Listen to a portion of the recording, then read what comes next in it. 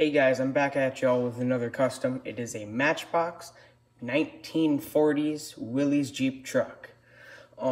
It's a rock crawler. I did everything on it's custom. From the suspension to the base to basically the whole car. I'll give you a little 360 view here. So I have Real Rider rubber tires on it that came off a Hot Wheels Land Rover. I painted the body with its original color is a tan, so then I added like red doors and like blue side panels and just to make it look weathered, and then like a little bit of rusty overlay, and then I hit it with a green primer because it's like an old military truck.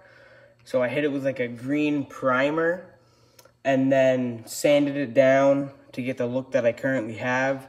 I made a custom front bumper, a custom little 1/64 winch, custom axles and suspension, custom roll bars in the back, custom rear bumper,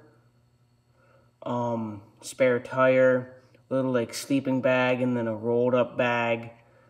Let's bring you all in a closer view here.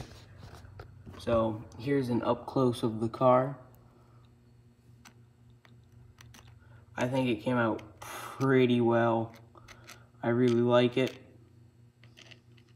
Here's the rear end. And then here's the base. I used zip ties and super glue, and I made it look like it has an axle by mounting up super glue and baking soda. And then I cut off the rear and cut off the front, so that way I could have more room for the axles to flex inside there.